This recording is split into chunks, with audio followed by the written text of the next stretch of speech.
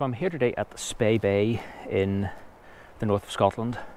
I'm looking at the defences that run for about 10 kilometres from Lossiemouth to the west to Kingston to the east. I've just walked the defences to see what's there and to plan a route back. So in this video we're going to have a look at the almost continuous 10 kilometres of beach defences and coastal crust that exist here at the Bay of Spey in Scotland.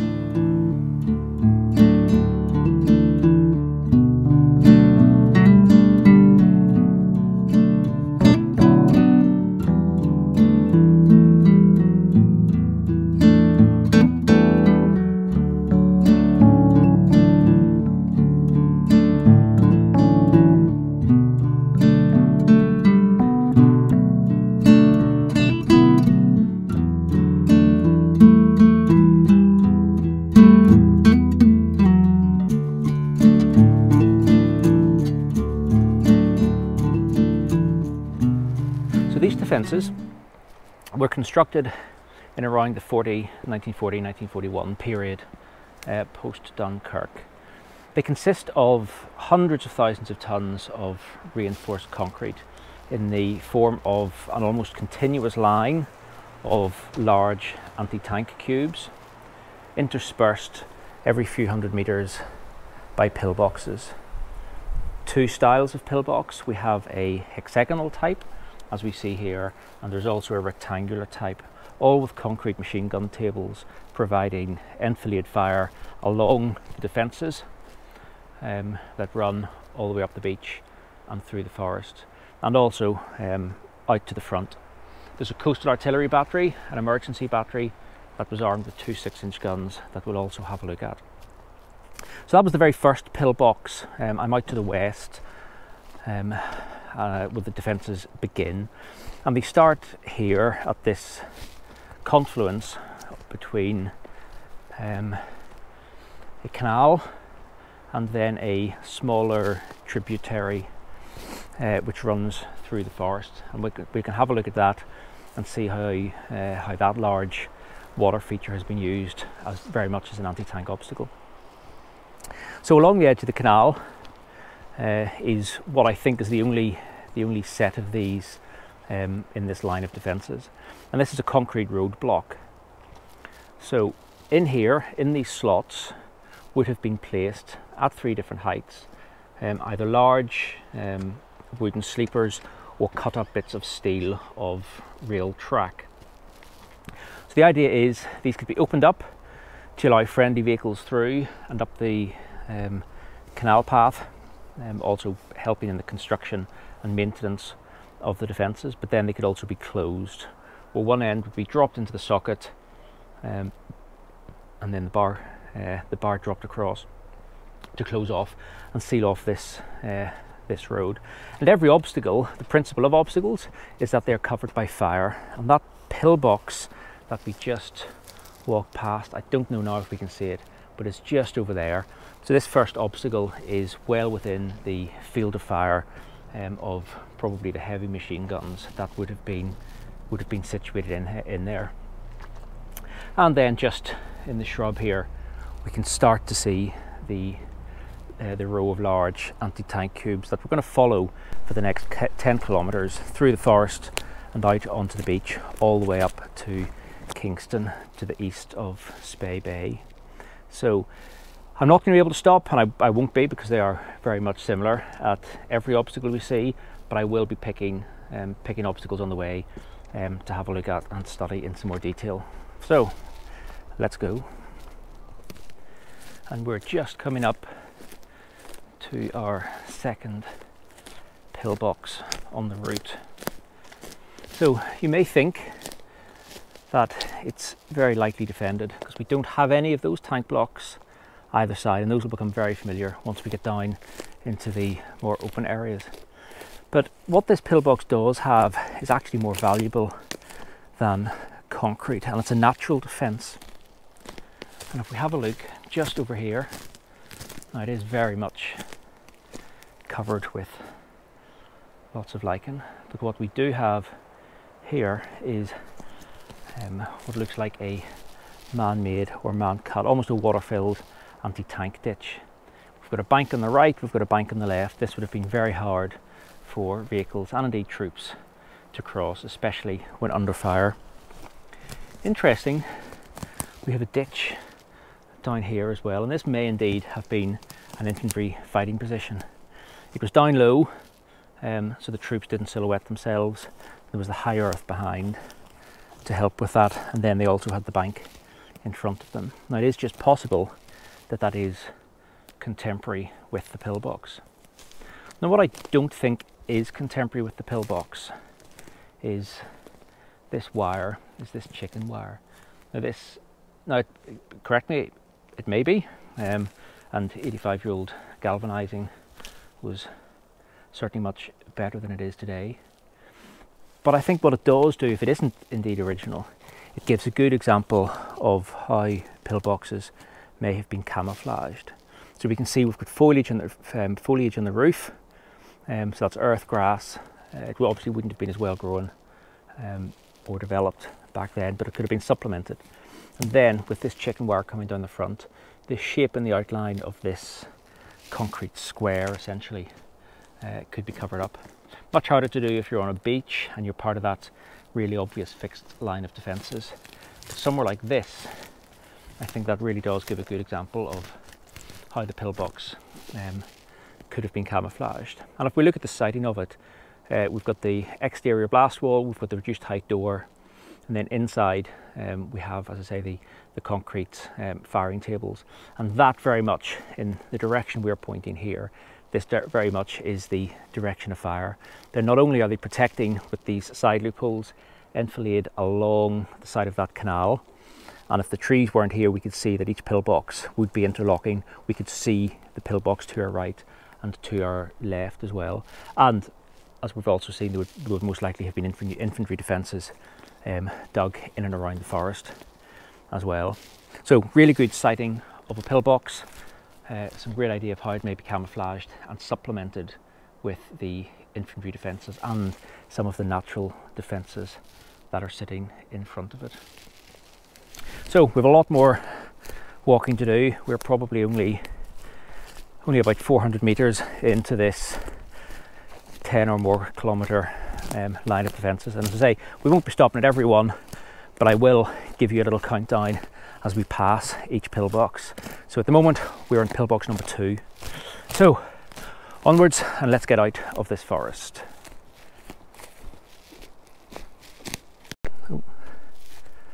Pillbox number 3.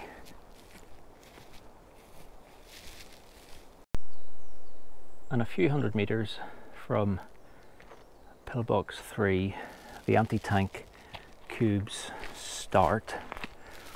And these cubes are huge. They're about 3 feet square by 4, in some cases 5 feet high, and they're placed at about 5 feet intervals all the way to Kingston at the other side, and that's the route we're going to take. There's a little break in the middle where the terrain of the sand dunes does enough defending. It's pretty impossible to cross, but other than that, these cubes continue all the way. There's one place, if I can remember where it is, there's a cube comes up to a pillbox and it's not quite close enough, so instead of just accepting it and moving on, they've actually extended the cube by a foot or so. So it's a very unusual shape, just to try and close in that gap. So absolutely rigid in their planning and construction. And just coming up in front of us is pillbox 4.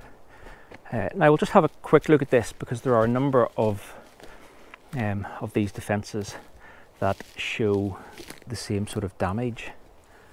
And if you just look at the roof, you can see there's been something catastrophic happen in the roof. And as I say, we see this in a few of the pillboxes along the way, and it looks as if they've been used for some sort of assault training purposes, because that to me looks like an explosive entry.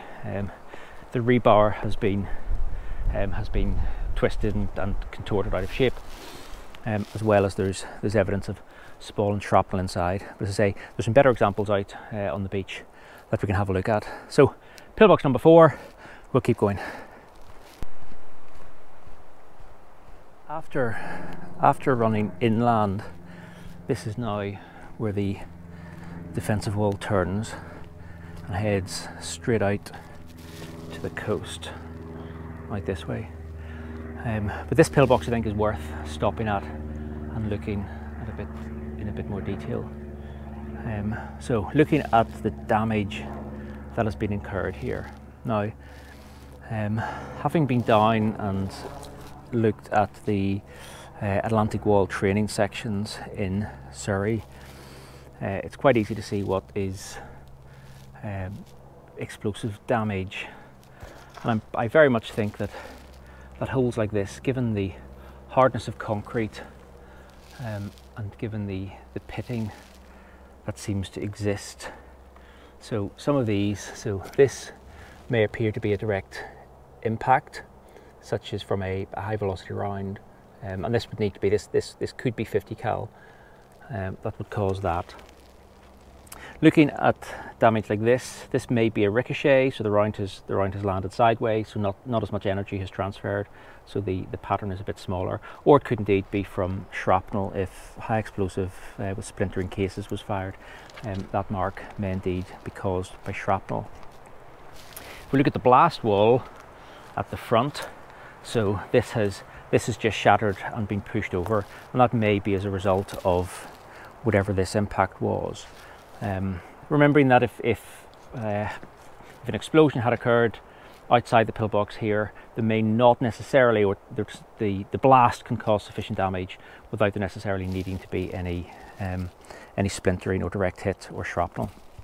Now, certainly looking in there, that to me suggests absolutely that's a high velocity round has hit that. And looking at the rest of this damage, this pillbox has come under quite a lot of sustained fire or sustained attack around a number of the loopholes. And in particular, if we have a look at the side here, so not only has it, if this was natural and the concrete was of poor quality and was eroding, we wouldn't expect to see the rebar damaged as it is there. And that's actually relatively thin rebar that has been used, although I imagine there's a heavier core inside. And the same here, this looks like impact damage from a large splintering explosive device. But it's inside where the real damage is, up here in the roof. So we'll nip inside and we'll have a look at that roof damage. And here we are inside the pillbox, and just look at that damage. Now, from my understanding, that is the sort of effect we would expect from something like a HESH round, a high explosive squash head, or just a block of explosive has been placed on the roof. So it hasn't been, the bristance or the effect of the explosive hasn't been enough to damage and tear the rebar, as I think you would expect if there was something coming with some velocity, say it was an airdropped munition coming down with some velocity, I would have expected that to have ripped through the cast iron work. But the fact that it's shattered the concrete and it has deformed the rebar, that suggests that that is the effect of explosive.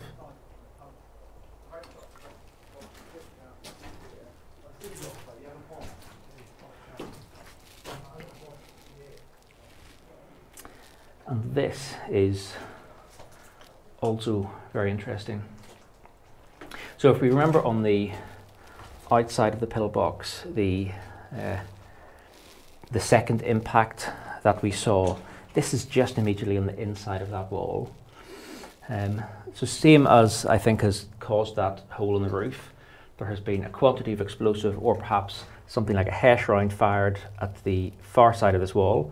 Not enough to penetrate the wall, but the explosive shock wave has forced through and caused this spalling effect. So the interior surface of that concrete and pillbox has been shattered, and that then has projected fragments across the pillbox.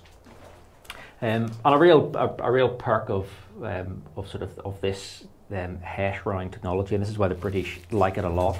So it doesn't need to penetrate a structure or a vehicle, but that explosive force will cause this spalling and rupturing of the material, whether it's metal, whether it's concrete, and still cause maximum damage to the personnel inside. So that would be my fair guess as what has been attempted on this pillbox. And some of that, if we looked directly opposite that, so some of the material from here has probably come down and damaged.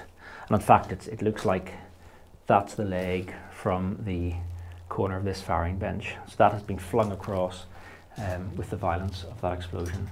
Certainly a very sobering fact. It's one thing to walk around and look and admire these pillboxes as they stand today, but something we're not very used to in this country is actually seeing the effects of attack, such as we would in and around France and Germany. So this has been pillbox number 5. We'll keep going along the line. And actually, not very far away from pillbox 5 is number 6, which is just up in front of us. So we may get used to the fact, especially on a defensive line such as this, that all the pillboxes are equidistant apart. They're all spaced the same distance apart. But have a look at the terrain here. So there is absolutely some very difficult terrain with the undulations of the sand dunes at the rear here, and also this sand dune area out to the front.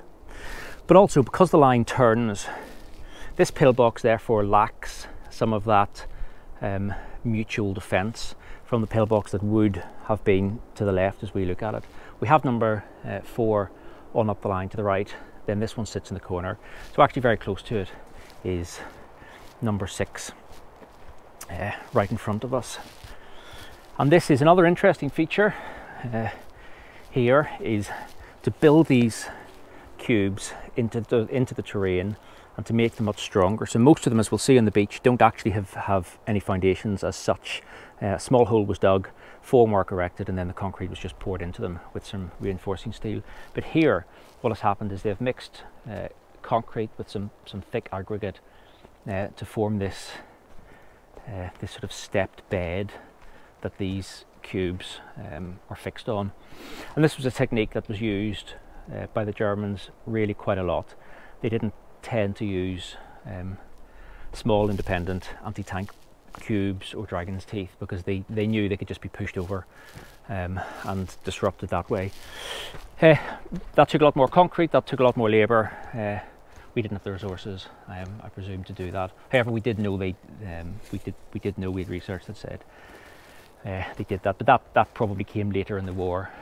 Remember, these were constructed at that very early post-Dunkirk phase. So this is pillbox number 6, a great hexagonal example. We can see there's the one loophole facing straight out at the kind of the killing zone in front of us, and then also we have one on either side. So this loophole is able to see up the left hand side of these cube defences, and this second loophole can see up the interior of the defences. And this is, you may be familiar with this image. We see this a lot. Really beautiful. Would be nice with some setting sun and maybe some mist.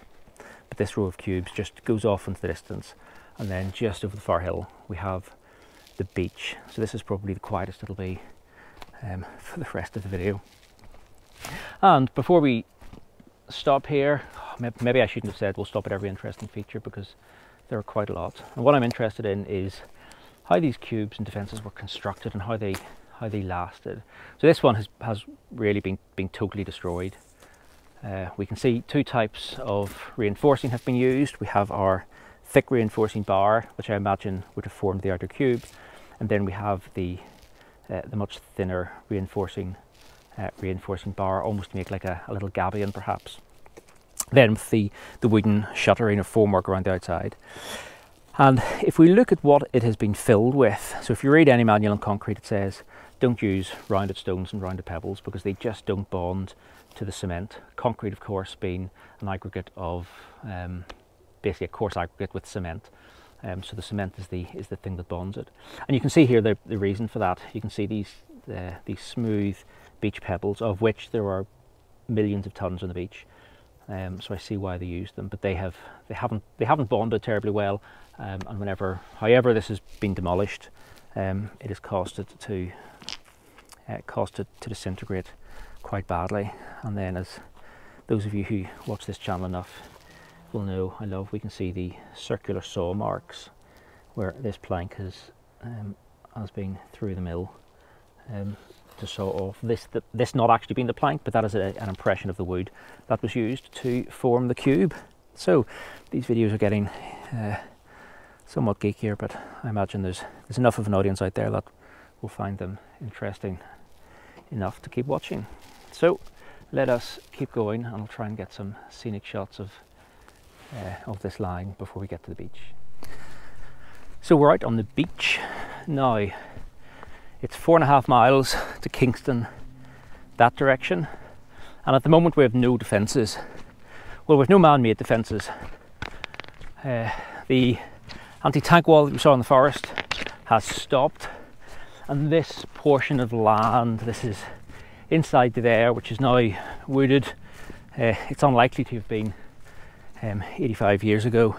That's very difficult going. It'll be difficult for troops, and it'll be difficult absolutely for vehicles to get through. So probably in there would have been infantry defences, fire trenches dug to keep the battle mobile if any troops did get down in there, including probably the use of small field guns and defences to supplement those heavy weapons that would have been protected in the pillboxes, or at least that was the concept at the start.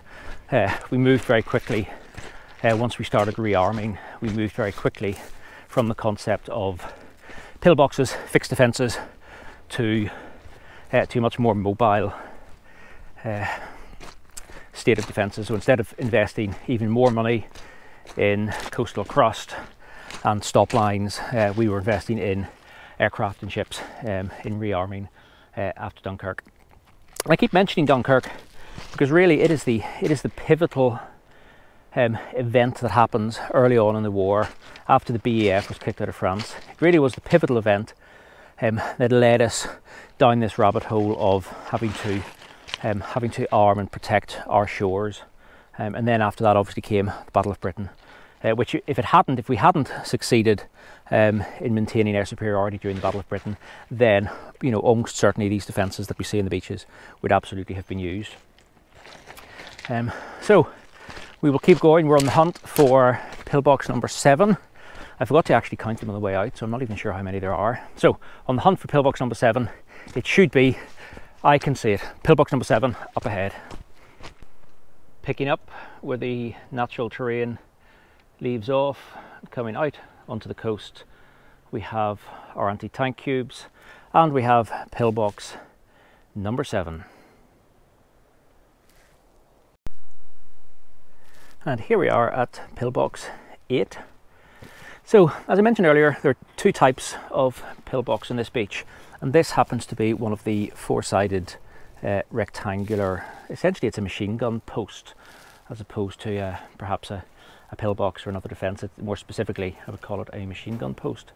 Be constructed using wooden shuttering and formwork, as all the pillboxes in this beach have. It has particularly nice chamfered edges, so that's taken a lot of effort to do. We can also see, if we look around this embrasure, there is the outline of a particular rectangular piece, and that appears on all of the defences we see here. So I imagine there was a specific box that they made, or to a particular pattern that just made for ease of construction, that allowed them to form these loopholes, and as I say, that's that sort of witness mark is visible on all of the pillboxes. We're going to go inside and have a look at this specific one. It's a relatively clean and intact example. So we have the reduced height door that then takes us into this relatively small position. So the two main loopholes are looking out down the row of obstacles. And remember, these are the obstacles that are left today. It's likely the beach would have been mined, there may have been anti-landing scaffolding, there would certainly have been rows and rows of barbed wire as well as other beach obstacles. So this pillbox is specifically designed for providing enfilade fire, that is fire down the line of defences that we have. And as you notice, we are on the beach side, so we are on the side that the enemy would be on. There's also this other small loophole here, and this does indeed look out towards the beach. And this may have been for a light machine gun, perhaps just a brain on a bipod. It may have been for a rifle, or it may just have been for that situational awareness that the occupants or the commander of these two machine guns would have been able to see the enemy approaching. And as with all the pillboxes in this line, they have these concrete firing tables. There are no recesses, there are no witness marks to suggest that weapons were ever positioned and fired here. If that was the case, I'd have imagined a reasonable bit of scratching or damage. And maybe indeed some of them were for training, but it doesn't appear that this one is just by looking at it. And so there we have it. Simple two embrasures looking down the line.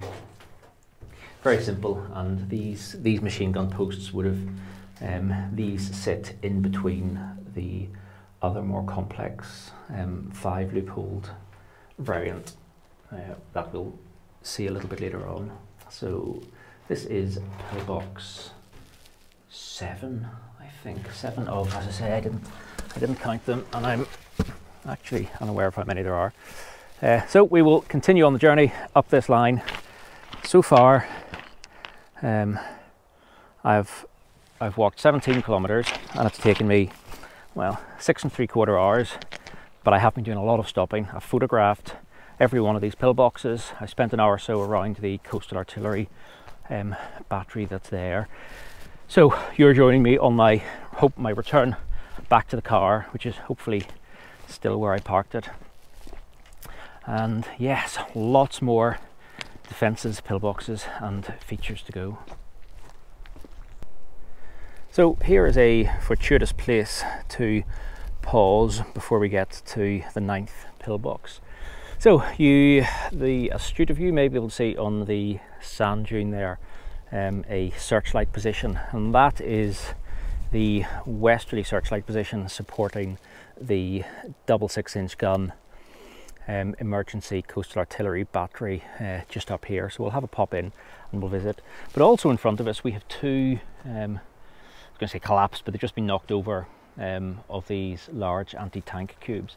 And I mentioned before about the foundations, and we saw in the forest that actually some had been joined together in their foundations to make them stronger. But here we see the above ground cube, and then we see what would have lain below ground. So a shallow recess was dug in the beach, concrete was poured, and then it just filled the formwork, which will have the steel inside. So as you can see, foundations not very deep at all. Was that a problem? Well, given that these cubes were part of one large defensive structure, each was supported by the automatic or heavy weapons that may have been contained in the pillboxes, providing that enfilade fire. So most armoured vehicles, it would take armoured vehicles like our sort of Hobart's Funnies, the Royal Engineer adapted vehicles to come and clear these things. Most of their protection comes from the front, so to have potentially heavy weapons firing at the side of these vehicles as people attempt to to get out and place charges, place mines or explosives.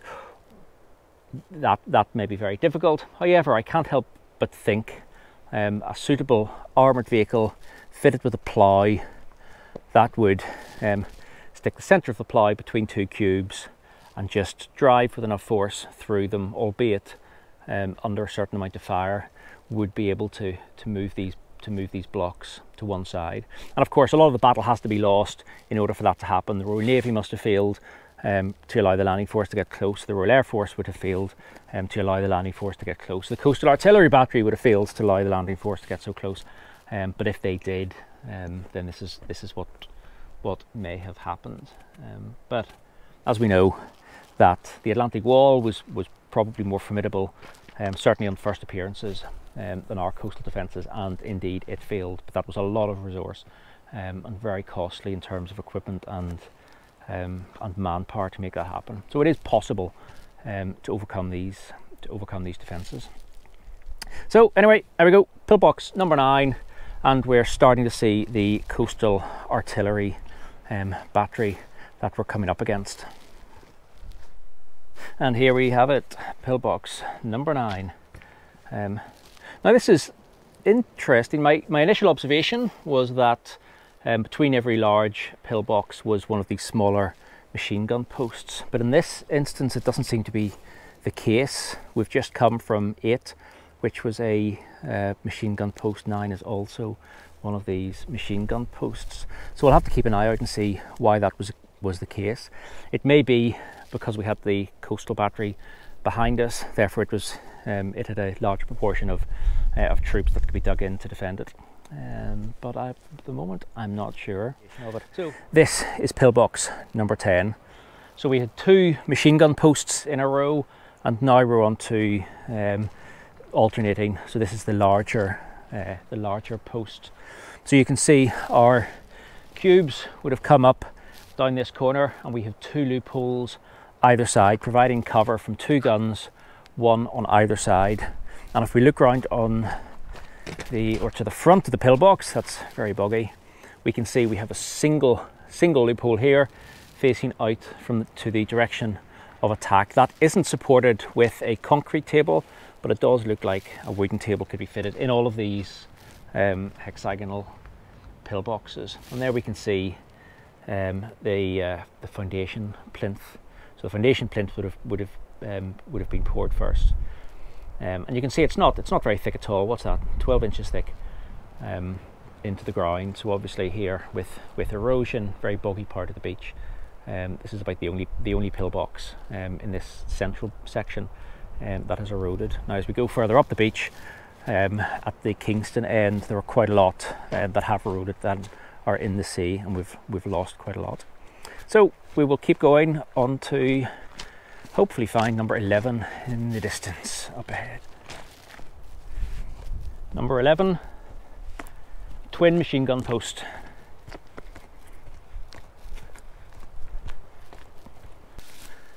Pillbox number 12. So we're probably halfway up the beach to Kingstown. I still can't see it. The last probably mile is on that tough shingle, but I've got that to put up with. You can see, interesting, some of the pillboxes have not the whole roof covered in stones or beach pebbles, but certainly around the top edge, and they're very prominent at number 12 here.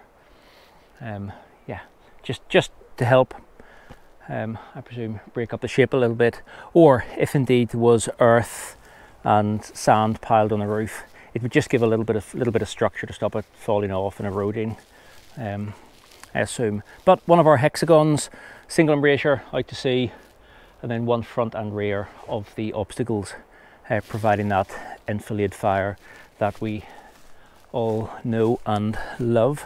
So I'm going to go on to this path, and when we get up to 13, there's another little direction change. So you may have noticed, because obviously the terrain of the beach, so 12 is in the middle of a fixed line, 11 was on a bit of a corner. Yeah, yeah, where the wall went off in a slightly different direction. All still perfectly coverable from the loopholes and gun positions inside. So let's carry on to 13. Generally find very interesting. So there's been some erosion to this cube, but what that has done is that has opened up the internal structure for us. So we can see it's made of beach pebbles, as all the others appear to be. There's a steel reinforcing bar cage which runs actually quite close to the surface. And this seems to be the cause of most of these erosions. Is most likely that salt water has been used in this construction. That's caused the steel to corrode. The expansion of that steel has caused then spalling of the concrete on the surface. The concrete just to fall off, and yeah, you can see on the top here as well. That's happening really all over this block. And then all that needs to happen is water gets in there in winter, it freezes, and then it just really disintegrates quite rapidly. So yeah, a little sneak peek into some of the construction methods of these monolithic cubes all the way along the beach. Wow, look at this for an erosion pattern. Right the way around the base.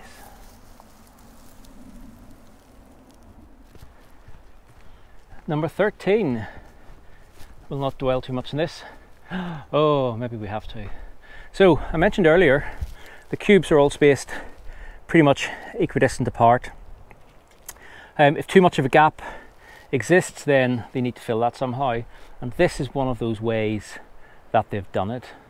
So without having a tape measure, I'm imagining, what's that, 4 foot, maybe a metre and a half gap, and then obviously between the cube and the edge of the pillbox, that would just have been too great.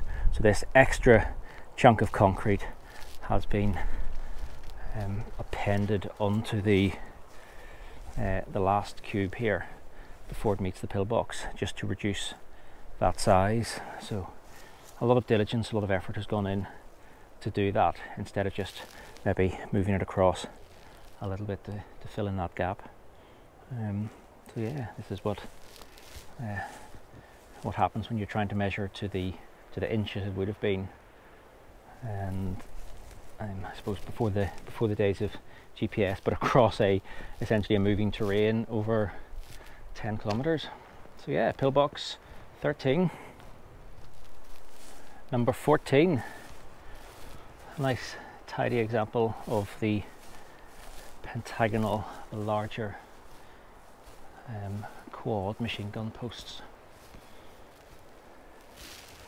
Here all the way down, and we can really see how this interlocking fire would have worked. So we can see 13 in the distance there, we've got 14, and then 15 being one of the twin machine gun posts, 14 being the quad, i.e. there seem to be pairs of concrete benches on either side, i.e. 4 sort of permanently fixed machine guns, and then 13 being the twin again.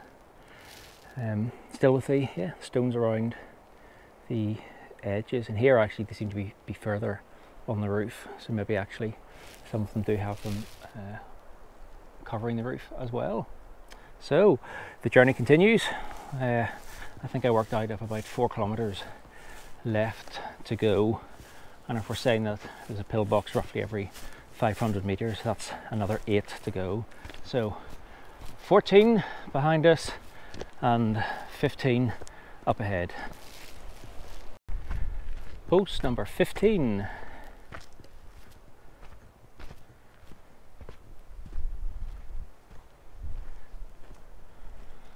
And one of the last ones, remember we saw the gap was too large.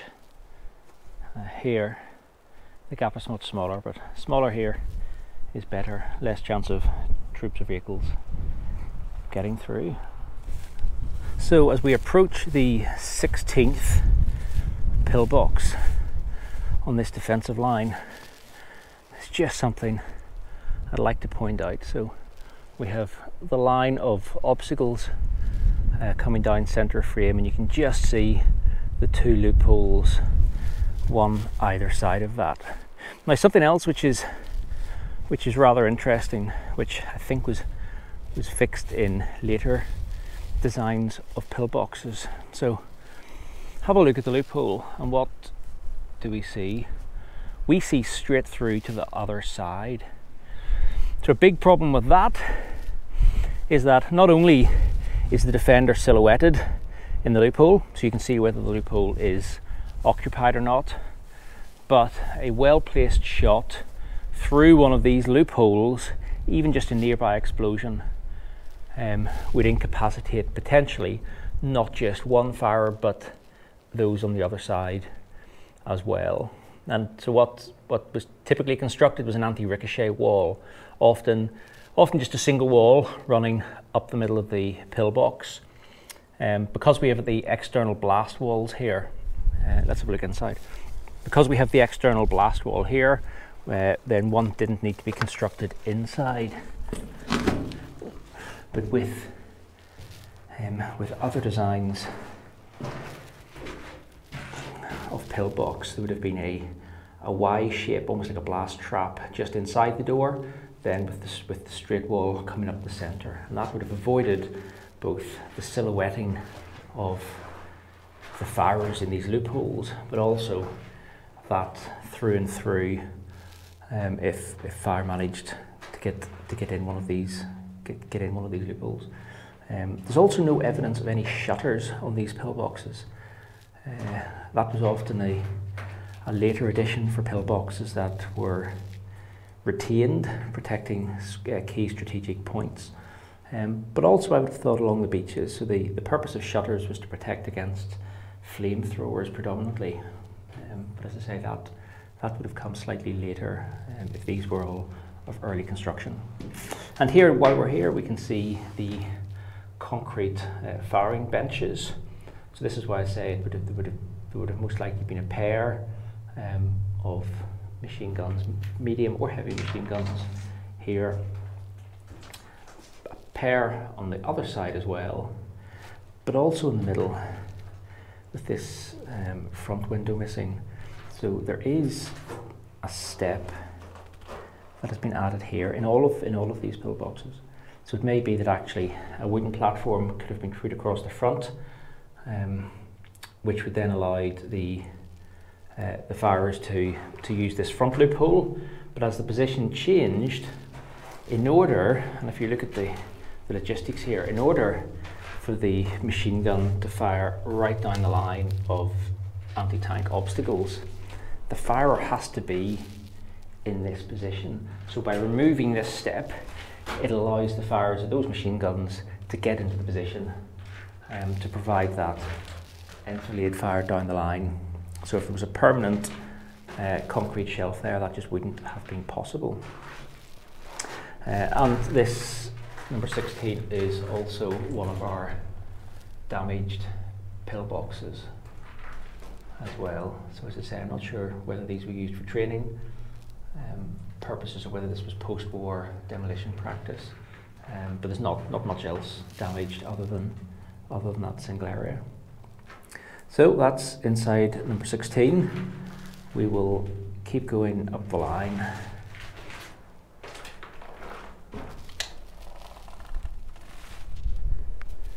Number 17.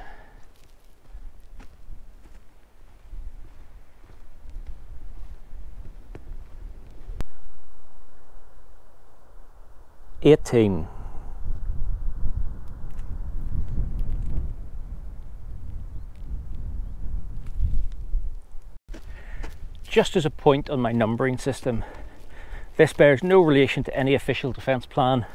I literally started counting at the western end, number 1, and I'm counting all my way up until I finish at the other end.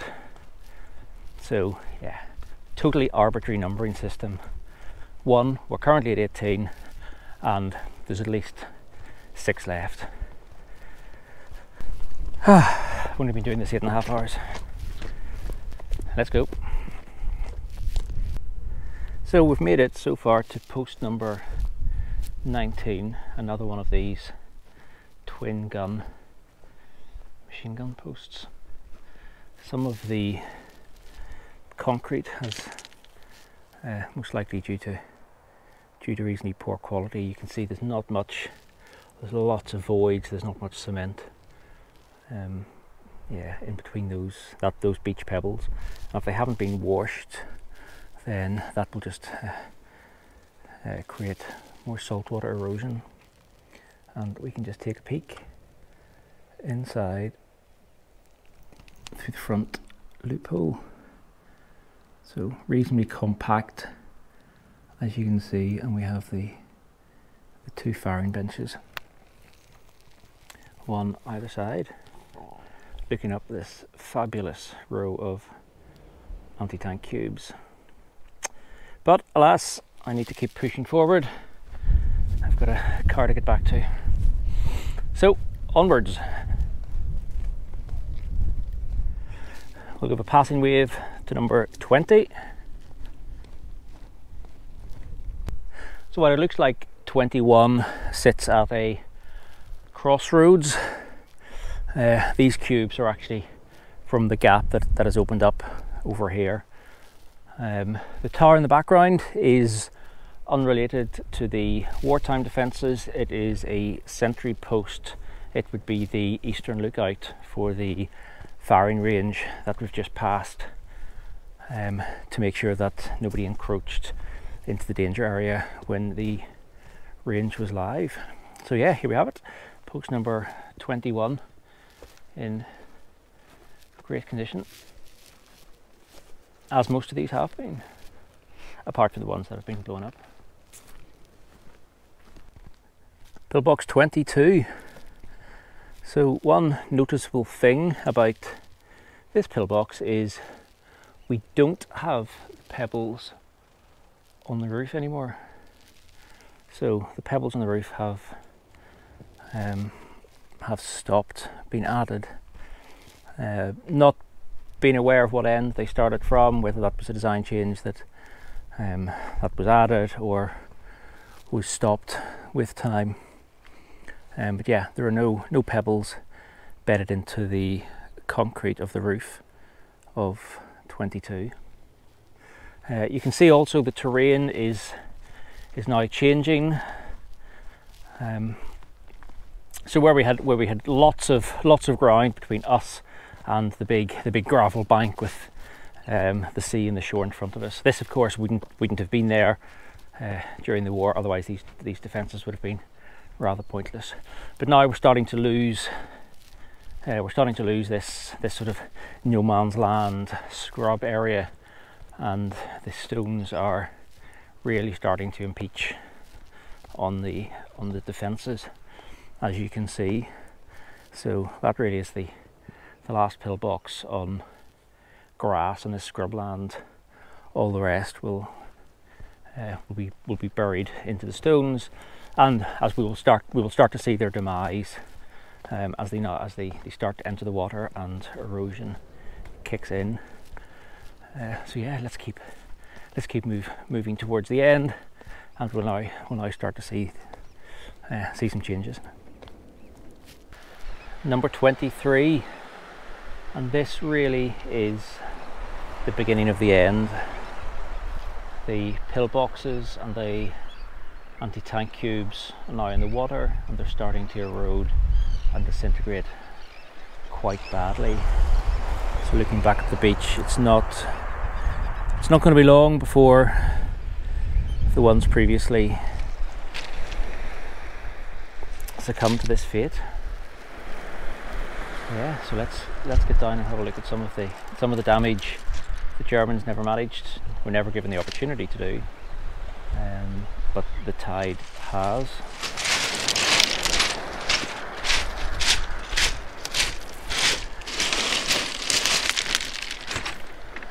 And here's the difference again. I've just noticed. So here is one of the pillboxes with that.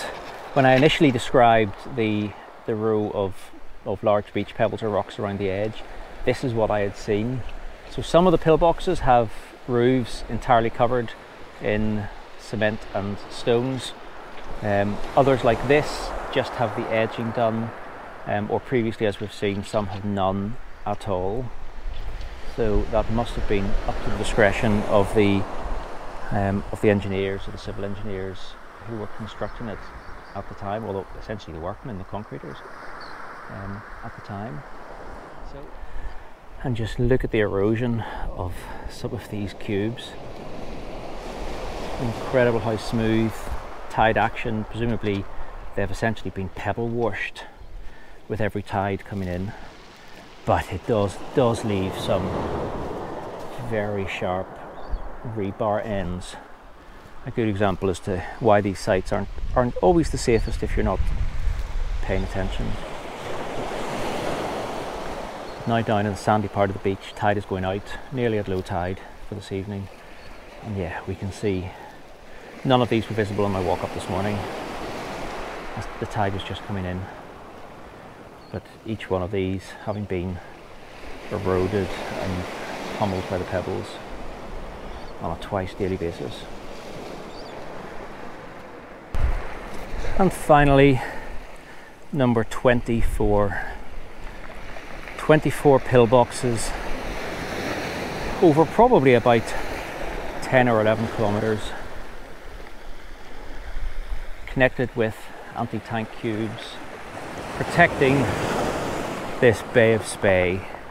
We've got Lossiemouth to the west, we've got Kingstown just inland to the east.